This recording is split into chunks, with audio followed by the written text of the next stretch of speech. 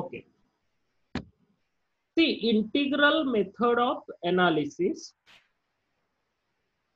This method of analysis is known as integral method of analysis. The reason being, we assume a particular order of reaction, then we write the rate expression. The rate expression is simplified, integrated, and then the data is used for testing the correctness of our assumption, whether our assumption is correct or not. So exactly what this integral method of analysis means, let us try to understand.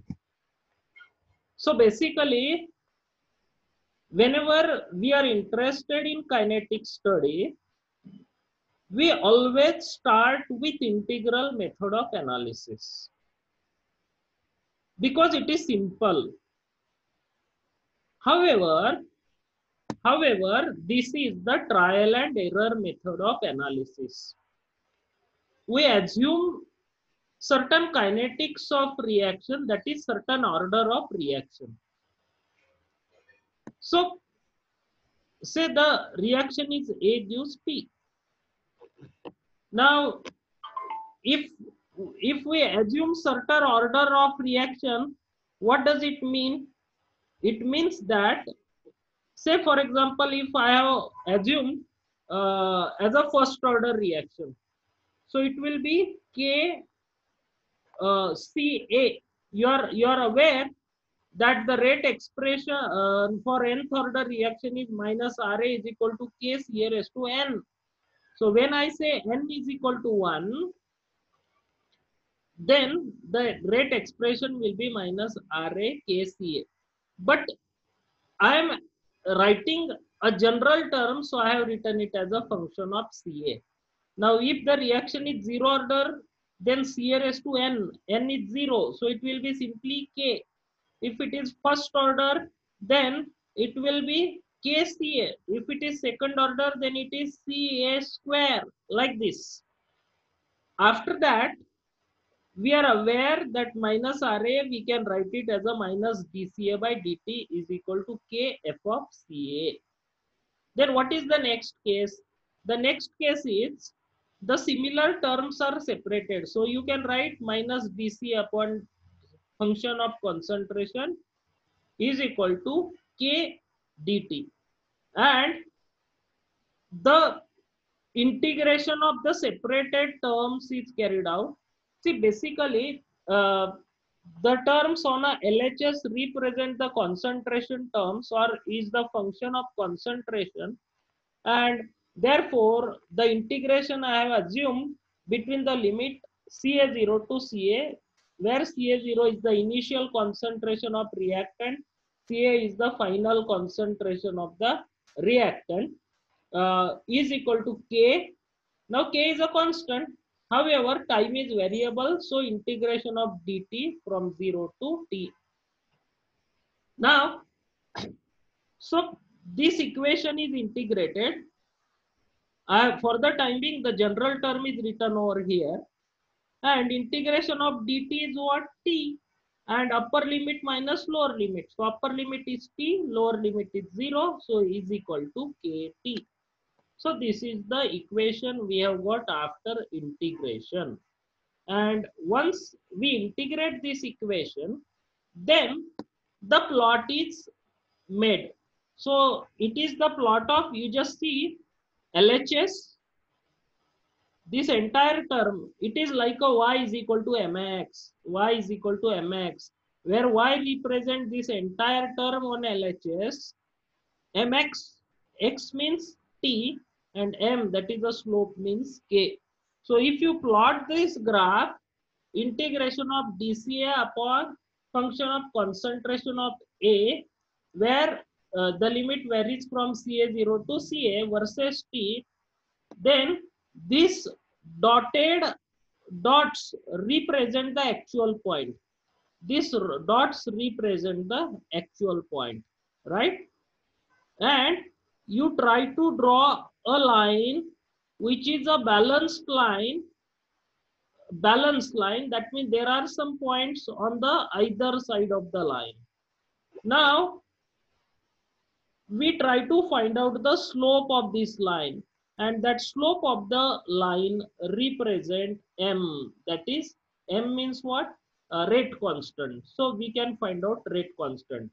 And just to now here, just to check whether how close this line is fitting the experimental data, this you can find out regression coefficient r square. I will demonstrate using a excel that how the fitness of the straight line with an experimental data can be verified. If r square value is say 0.95, then I can say that it's a 95% accurate in an approximate manner. So basically, so since our assumption, if our assumption is correct, then the order which we have assumed, say we have assumed first order n is equal to 1, and then after assuming and after solving the integration, if the graph is obtained like this, and the slope of this graph will be m. So our assumption was n is equal to 1. Now the slope is obtained after the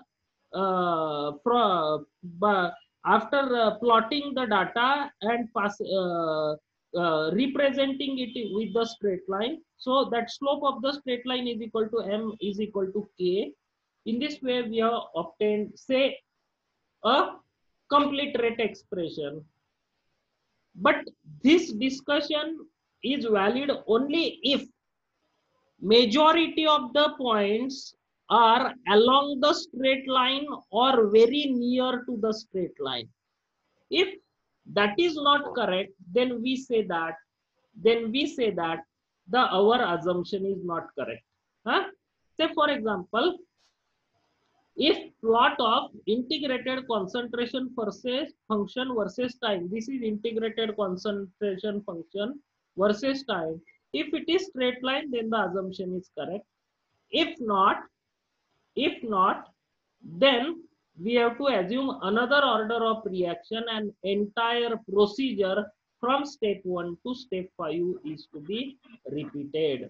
Entire procedure is to be repeated. So in this case, I can say that this integral method of analysis is a trial and error method of analysis. We assume something, then we do the we just do the simplification by integration of the dependent term and independent term. Then we plot the graph of concentration integrated concentration function versus time, and then we just test whether the data represent is fitted by a straight line or not. If straight line fitting is obtained, then our assumption is correct and the slope corresponds to rate constant. If not, then we have to assume something else and the entire procedure is to be repeated. In this way, it is a trial and error method of analysis. So what are the advantages of integral method of analysis? This is the simplest method of kinetic analysis, number one. Second, this method of analysis can be used even in case of scattered data. That means if you have a less experimental data, then also you can use integral method of analysis. However, there are limitations of integral method of analysis, and these are: this method of analysis is not suitable for simple kinetics. This is suitable only for a simple kinetics. This method of analysis cannot be used for a complicated chemical reaction or for a complicated kinetics. Now, as it is a trial and error method, it does not build the rate expression.